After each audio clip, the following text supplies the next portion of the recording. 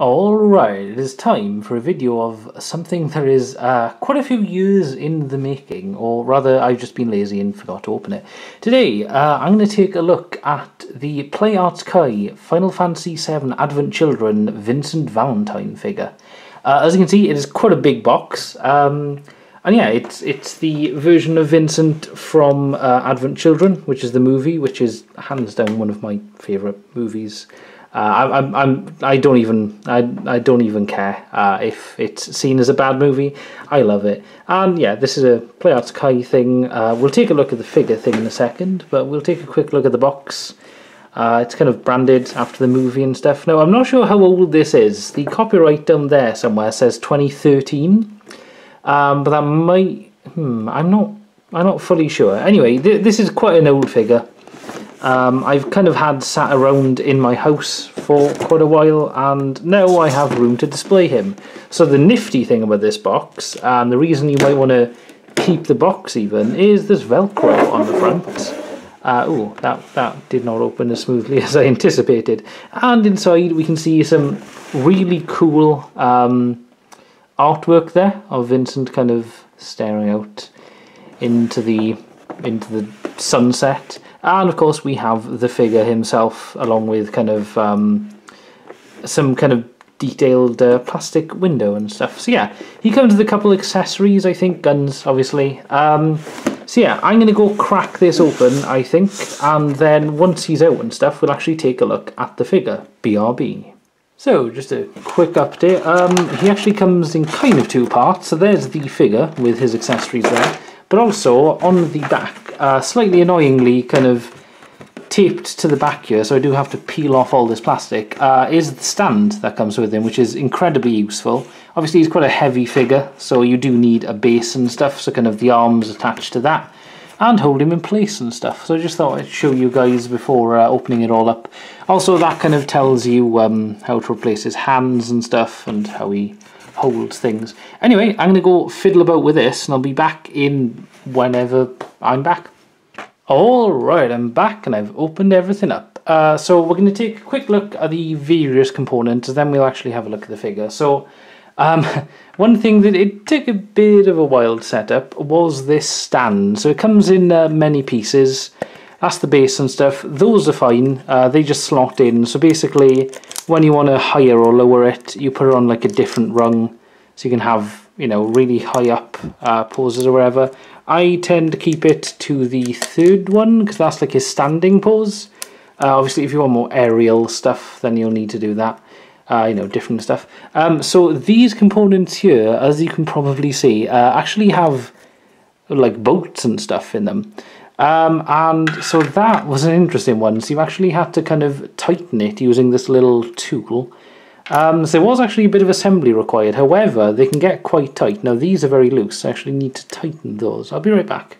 Alright, I'm back, and as you can see, these are actually a lot tighter now. And obviously with this tool you can, you know, loosen or tighten or whatever. And this is on kind of a bit of a pivot and stuff. And obviously that goes up and down as well. So yeah, so it's a really solid base, to be fair. So kudos for them including that. And there's a smaller head, I think, just like maybe, I don't know, if you don't need it as big or something. I've been using the big one just to kind of cover all the bases. And then the other accessory he comes with is the gun, and also a replaceable hand. Now I've gone ahead and put the gun in the hand, because I don't think I'm ever going to kind of just use this hand without having the gun. Now also on the figure, there is a holster there, in which case you can slide the gun inside. It's a bit finicky, because the barrel is so long and everything that when you're trying to slide it in, it needs to go up to like there. There's not a ton of room, so it's a bit of a nightmare to put it in. And honestly, I don't think I'd want to display. I don't think I'd want to display Vincent without his gun, to be honest. It just wouldn't fit as well. So yeah, so going to the figure. Also, I'm gonna probably do some like better shots in a minute in a montage at the end of the video, just so you guys can see the various poses and stuff. I've kept him in a very neutral pose for now, just to show you guys. So yeah, anyway, so starting from the head, his head has a bit of movement, but obviously because of this massive collar, you're not going to get a ton of stuff, which is understandable. Now, his cape, at first, I thought was going to be a massive hindrance, and actually he'd have terrible range, but thankfully, the shoulder bits do raise quite a bit. Obviously, without doing anything with them, it looks weird, but like, you know, to do stuff like that, it looks a bit better. I mean, it's still a bit janky, but the thing is, I mean, Vincent's cloak is kind of torn and battered anyway, so, you know, you can get him to do kind of coolish poses. He's also got a waist swivel, like back and forth and everything, which is nice.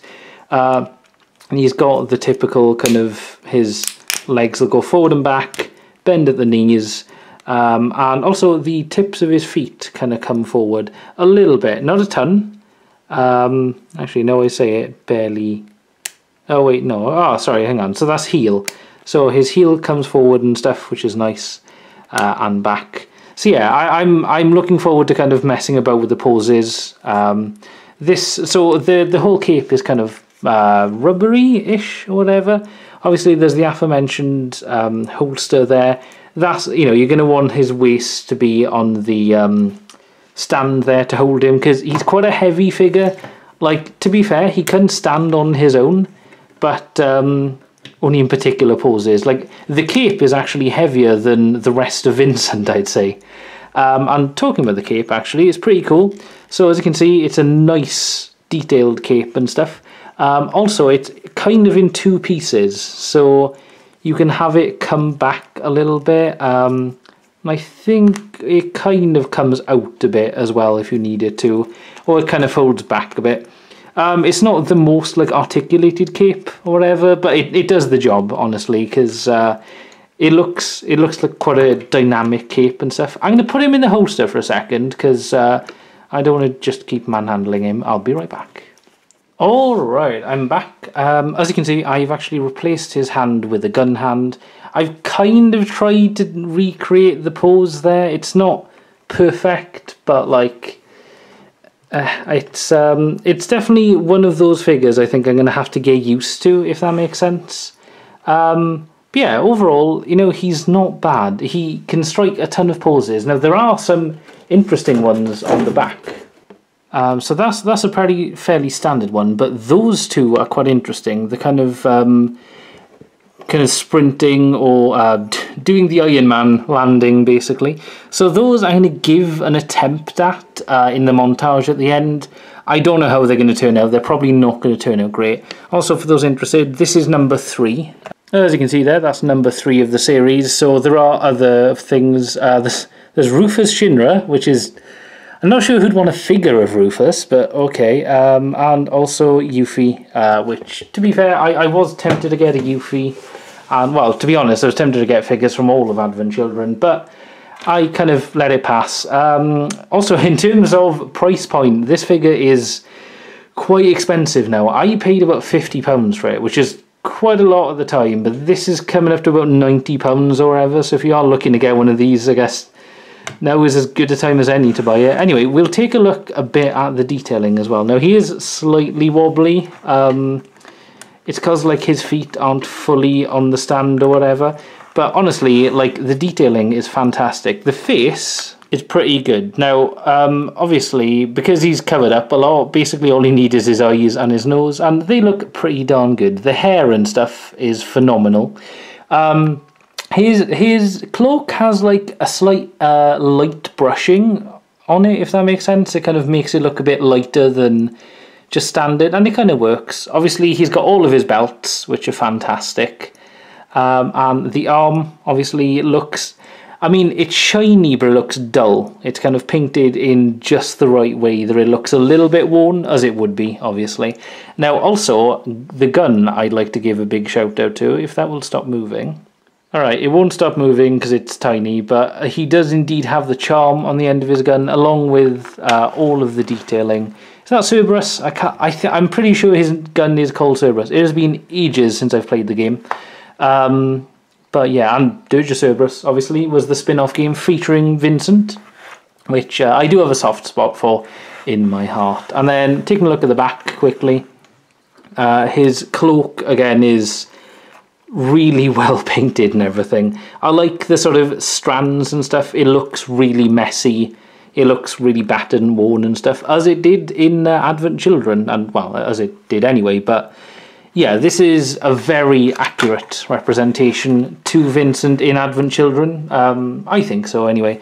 It might be missing a few details. I know Play Arts Kai kind of has a bit of a bad rep among figure collectors as not being great or being slightly floppy or something. Admittedly, he's fresh from the box, so he could actually become quite floppy or whatever over time. But at the moment, that is a darn good looking figure. Something I've wanted to open for a while, and yeah, that's about it, honestly. He doesn't come with a ton of accessories, but obviously the gun is what you want to display him with. I can't imagine anyone just wanting the neutral hands. And yeah, it's just such a good looking figure. And the articulated cape, honestly, is quite useful. It's not like super articulated, as I said, but it'll adapt to anything. And even though it's split here, for example, from the back it looks a bit weird. From certain angles, like, you can't tell it's split there. It just looks like a part of it is further away or anything. But yeah, that about wraps it up. So as I mentioned, I'm going to do a bit of a montage now. They're just going to be pictures that I've taken of him in various poses or whatever. I'll see how adaptable he really is. I want to try the crouching pose. I don't think it's going to pull off very well, but you know, we'll see. And yeah, thank you very much for watching. I'll leave some links to other videos or whatever at the end. And yeah, that about wraps it up. Thank you very much. I shall see you again in the next video. Until next time, goodbye.